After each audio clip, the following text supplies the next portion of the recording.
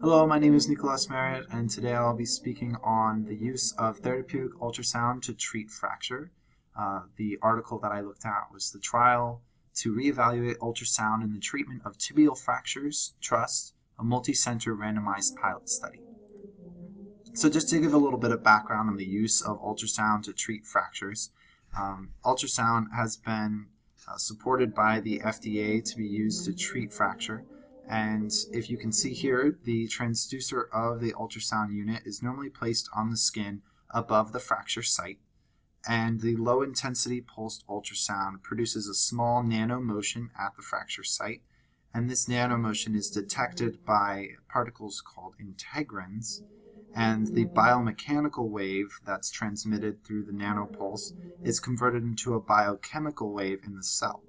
And then one of the main actions of the cell is to produce cyclooxygenase.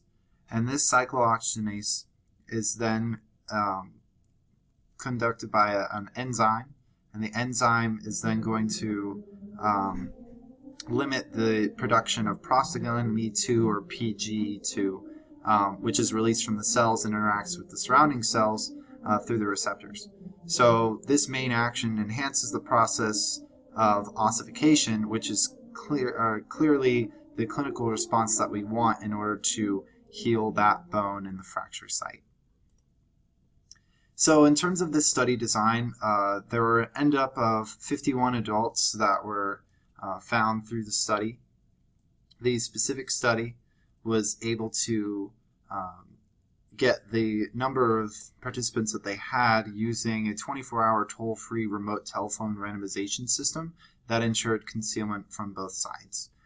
So everyone was unknown of who the other individual was in terms of anonymity. Participants in the study were then split into two different groups. One group which was assigned a sham low-intensity pulse ultrasound unit, and the other group which is assigned an active low-intensity ultrasound unit. Both of these units produce the same sounds, the same motions, the same lights, just one of them did not release any ultrasound and the other one did.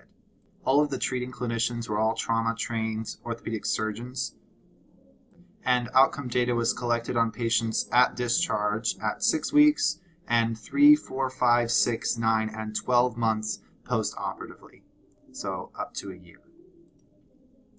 In terms of the independent variables, the Exogen 2000 Plus is the transducer unit that would release the ultrasound, and then obviously the sham Exogen 2000 Plus would also be included as an independent variable.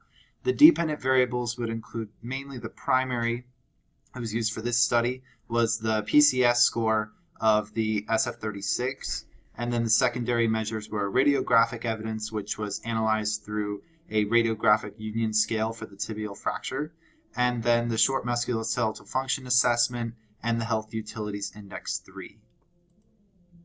So in terms of outcomes for this study, there wasn't any significant difference in terms of utilizing the sham versus utilizing the actual ultrasound unit for these main outcome measures.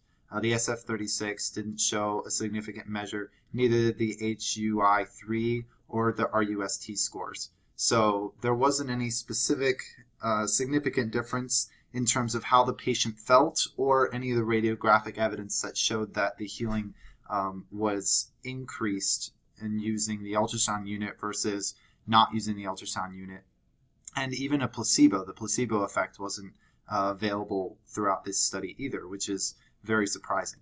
But in terms of the clinical application of ultrasound for your clinical practice, you have to take into account all of the available evidence.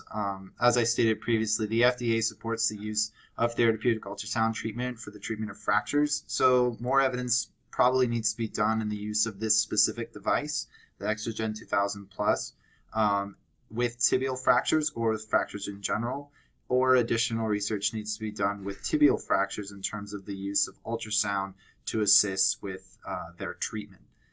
But you should look into other research articles. I thought this one was interesting because since the FDA supports the use and there wasn't any positive feedback from here, it was a good read.